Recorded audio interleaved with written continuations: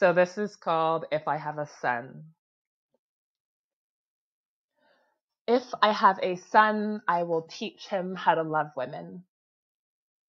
He doesn't need to fall in love with them, but he will learn how to stand in love and then how to protect women, how to respect women, how to create space for women, how to not erase women, how to honor women, how to center women. Moving us from the margins to the middle, I will teach my son, and like a riddle, he will uncover and learn these lessons.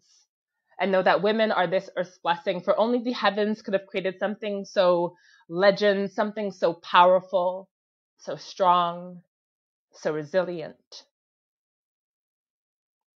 If I have a son, he will learn that the strength of my mother and grandmothers is woven into the cord that cradles my spine, creating the courage to hold my head high, shoulders back, lungs intact, breath relaxed, in control, with power and strength and resilience. And even on the days when I have nothing left to give, I will teach my son this.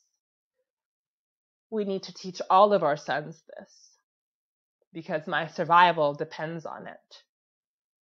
Our survival as women depends on how we raise our sons, yet still it remains that the onus is put on us. The burden is always buried into the backs of women, and so we have just had to teach ourselves how to protect, how to respect, how to create space, how to not erase, how to honor, how to center.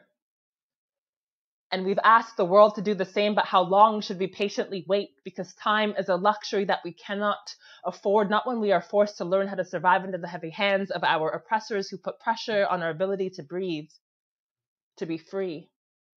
But nothing in life is don't you see. We are so tired of trying to survive that we have no more energy left inside to live our lives free.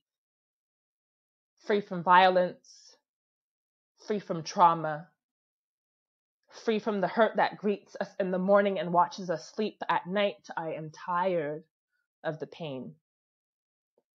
But I would give the last grain of my energy to continue to fight to be free. And if I have a son, he too will learn how to fight for me, for us, for freedom.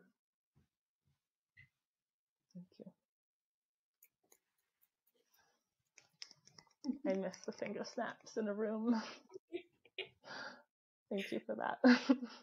That was so good. My eyes are wet. I'm gonna. It's a different thing to read it than to hear it with all the energy. Congrats. It's great. Thank you. Thank you.